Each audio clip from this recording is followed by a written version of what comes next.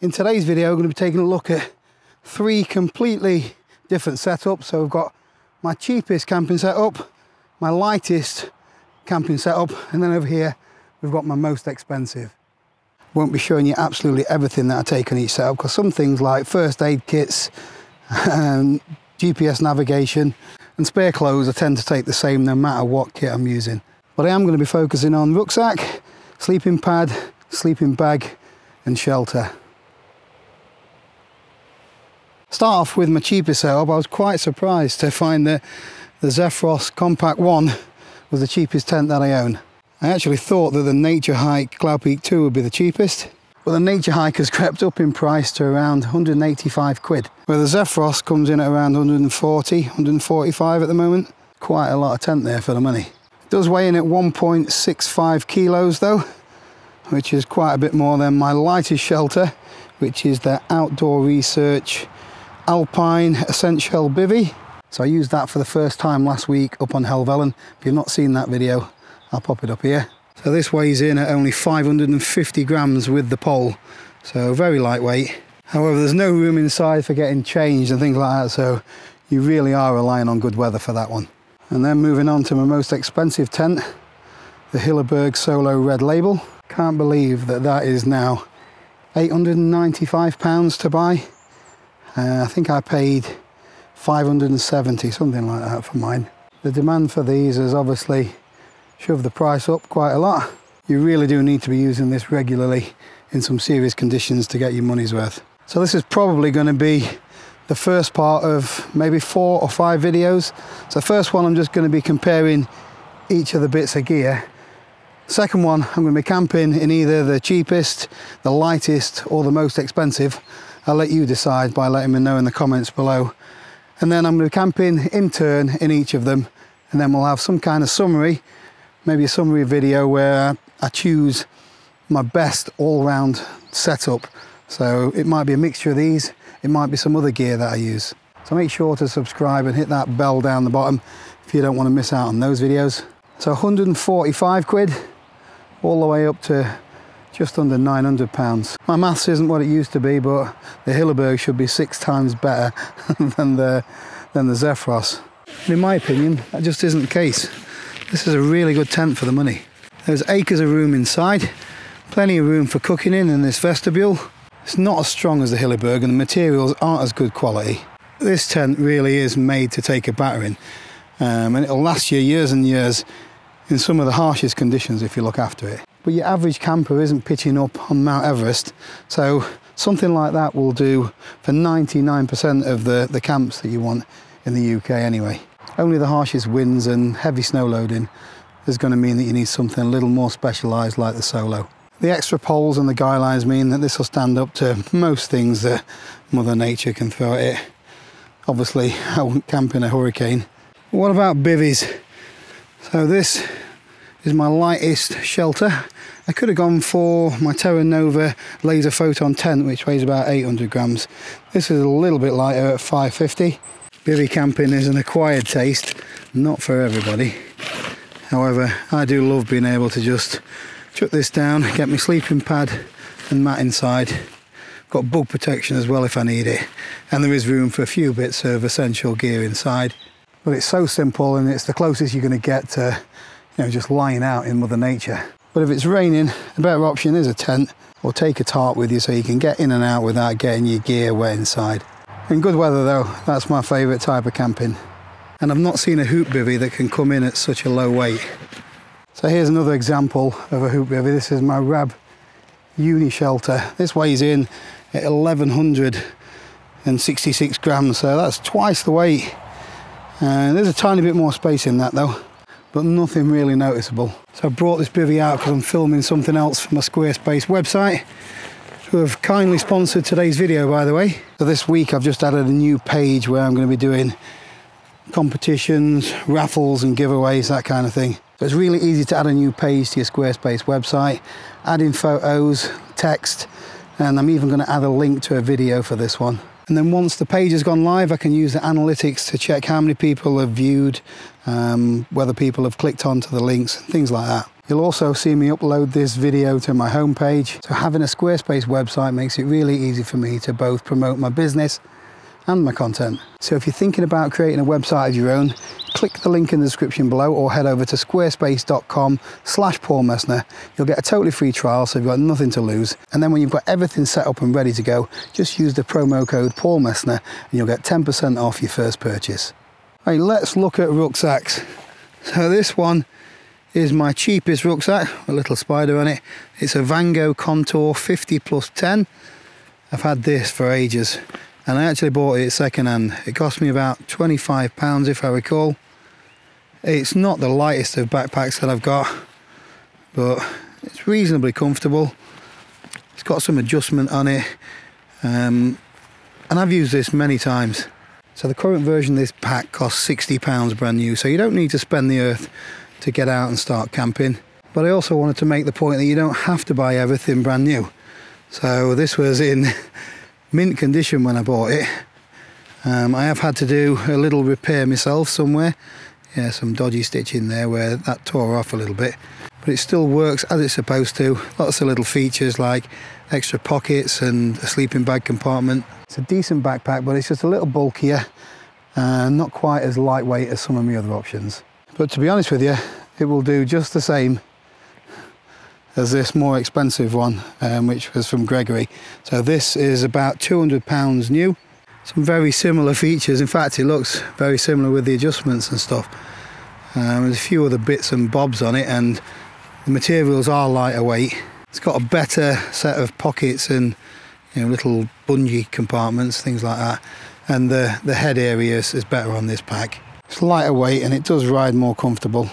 But even this isn't perfect. I've had to mod it myself to get the quick release hiking pole section on it.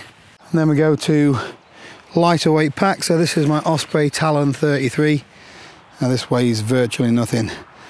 However, it's got a lot less volume, so it's only got 33 litres in it.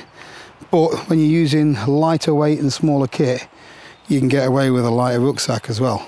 So that is one of the benefits. And it's also so much more comfortable having lighter kit on your back than it is when you're lugging around 2.6 kilos of a Hilleberg Solo. This pack's got the features that I want, like the trekking pole quick release, loads of stretchy pockets. But Osprey packs don't come with a waterproof cover as standard, most of them anyway. Even the cheapest one came with a rain cover. I really don't think it matters too much how much you spend on a pack, as long as it is really comfortable. Make sure you get one that fits you properly. So they do come in different sizes, torso lengths, things like that. You are better off going to the shop and trying one on. But one thing to consider is how long you're going to be travelling for. So some of these bigger and bulkier packs, if you're carrying them for many, many miles, they do start to hurt a little bit. Whereas the lighter weight options, they don't take as much out of your body. Right, so let's talk sleep systems. This is my cheapest sleep system. So we've got the Trekology UL80 sleeping pad, and then this Euro Hike Down 500. So I'm cheating a little bit, as I think this is actually my cheapest sleeping bag. It's a Vango Nightline. This bag was about £40, I think. But it's quite bulky and it's only got a comfort rating of 4 to 20 degrees, so that's quite vague. It's a synthetic bag and it takes up way too much space in my rucksack. The Euro Hike bag was only £50. It's got duck feathers in it, not down, but it is still really warm for what it is. It's got a comfort rating of down to -5, I think, and it compresses a lot smaller than a synthetic bag. When you look at the materials on it, they're nowhere near as good as on the more expensive bags. So these are much better quality, and the Rab one is on a different level. So moving on to my lightest bag, this is the Rab Mythic Ultra.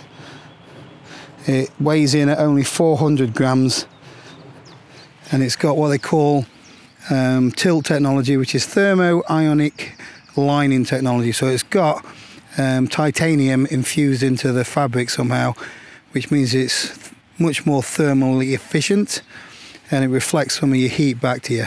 This is also my most expensive bag as well. Retails at £550. So for my most expensive kit, I've actually chosen my next most expensive bit of sleeping kit, which is the UGQ Bandit quilt. This is a 12-degree quilt. Beautiful bit of kit. This is probably my favourite when it comes to sleeping equipment. Can't remember the exact price, but with import fees it was close to the 400 mark. The pack sizes on all of these differ greatly, so the synthetic one that's in the bag is incredibly bulky when you compare it to what the Euro Hike one is. The Mythic Ultra packs down to the size of a grapefruit, and the UGQ one packs down to very little as well. However, it's by far the warmest, so it goes down to -12, as I said, so you expect it to be a little bulkier. But the sleeping bag is only half of the sleep system. In order to stay warm, you also need a decent sleeping pad, and this Trekology UL80 doesn't fit that bill when it comes to staying warm, to be honest with you. It's very comfortable but offers zero insulation. I was half tempted to bring my Thermarest closed cell foam mat instead of this, because it is actually warmer, but I do take one of these Highlander little reflective mats. So they squash down pretty small, weigh nothing. Stick that underneath your Trekology and then you get a little bit of thermal efficiency, but it's also the comfort of this pad. This is one of the most comfortable pads I've slept on, but bear in mind that I've heard lots of reviews where they fail. So this one's not failed on me, but lots of people have had nights where they've deflated. And that doesn't make for a good camping trip. So my lightest sleeping pad is the Exped Sinmat Hyperlight in medium. I've had this pad ages, and it's also really comfortable, but it's quite thin. So when I lay on my back, my arms do fall off the sides a little bit, but it only weighs in at 330 grams. It's also an insulated pad, and I've used it around the 0 degree mark, so it's quite a good pad, to be honest with you. But neither of them come anywhere close to my favourite sleeping pad, which is the most expensive, by the way. It's the Thermarest NeoAir X-Therm. This is in a large size, so plenty wide enough so my arms don't fall off. It's got an R value of 6.2, I think. By far the warmest pad I've ever slept on. It's also incredibly comfortable, but it does come in at around £220, which is crazy money. But if you're going to spend your money, in my opinion, on one bit of kit, it's your sleeping pad. I'd rather have that sleeping pad than that tent. So that's just me personally. I can use that in more conditions and it'll get me out of a pinch. Whereas the Hilleberg is only really specialist for that 1 or 2% of the times when the wind gets outrageous. Hey, let's take a look at my cheapest cook kit. It's a little bit burnt in the bottom there. So this pot, I think it's a Euro Hike. Yeah, it is. And it cost me about £9–10. And this is not actually my cheapest stove. So this was about £9, but it's one of the cheapest stoves I've got. The cheapest one I have has got quite a large burner on it, so it's too big for this particular pot set. So a stove is one of those things where there's loads of options for under a tenner. Something like this little BCB cooker. Yeah, these are cheap as chips, but they're not the most efficient of things, so I chose that particular gas stove. You can also make stoves yourself out of old pop cans and things like that, so virtually free, this one. But this is the setup I'm going to be going for my cheapest option. Still under £20 for the pot and the burner. You can actually fit it all inside as well, so I wonder if I can with that.